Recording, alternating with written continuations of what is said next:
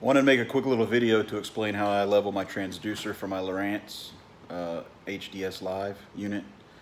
It's a little different than what I see most of the people doing with levels and coins and stuff like that. It's a little more technical, I think, and probably a little bit easier to do. So I I use my Point-1 antenna that's connected to my Lowrance on the nmea system. I go into the settings of that and set the boat about 5 miles an hour. I got my tournament partner with me, all our gear's loaded up. So like our last tournament, at some point during that tournament, about 5 miles an hour, I go into the settings and I take a picture of the data that the Point-1 is giving the Lowrance. By doing this, I'm driving at 5 miles an hour, which would be the speed that I would be at to look for structure. I'm loaded down like I would normally be, so the boat should be just how I would want it if I'm looking for structure. And I go into the Point-1 data that is on the Lowrance, and it tells me the pitch of the boat and the side to side of the boat. So it gives me everything without using coins or levels or any of that. I just take a picture of it with my phone. I come home, boat's on the trailer in the driveway. I use a jack or the trailer jack, whatever. I jack it up. I put that same data. I turn the Lowrance on, go to that same page that has the data, and I level the boat out to where the data matches the picture that I took the last time I was on the water. And from there, once that's the same, I will put the level on the transducer and set the height and get it level. And so in theory, next time I'm on the water, it should be 100% level when I'm doing 5 miles an hour. So let me just walk you through how easy it is, because it's super simple. All right, let's do it.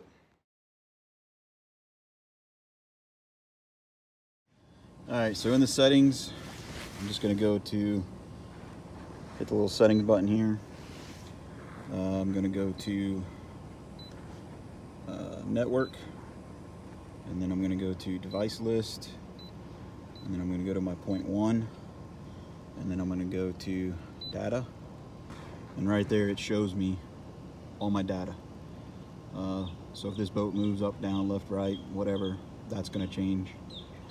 So I'm gonna have this going while I'm leveling out the boat, and keep comparing that to my picture that I took from last time I was on the water. Once I get this all the same, I'll get back with you guys and show you how I level the transducer. So the two numbers we're looking for is the altitude pitch and altitude roll. So when I took my picture on the lake, it was 8.9 and minus 2.0. So that's where I've got everything jacked up right now.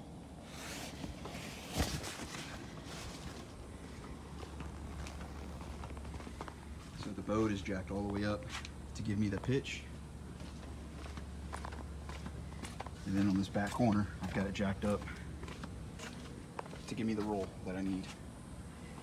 So now I'm going to level the transducer, which it's out of whack, you can see, plus it's too low.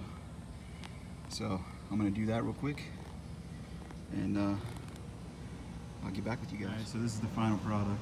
You see how much it's jacked up in the front.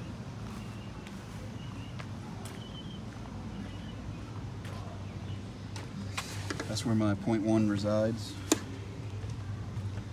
and then we got this corner jacked up, and that gives us our 8.9 and 2.0.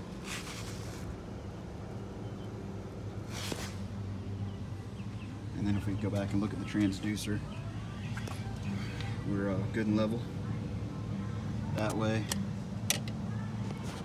We're good and level this way, and we're about 1/8 of an inch or so below the hole there. So we should be all good at this point. Should be pretty accurate. We'll see what happens. Thanks you guys for watching. We'll see y'all later.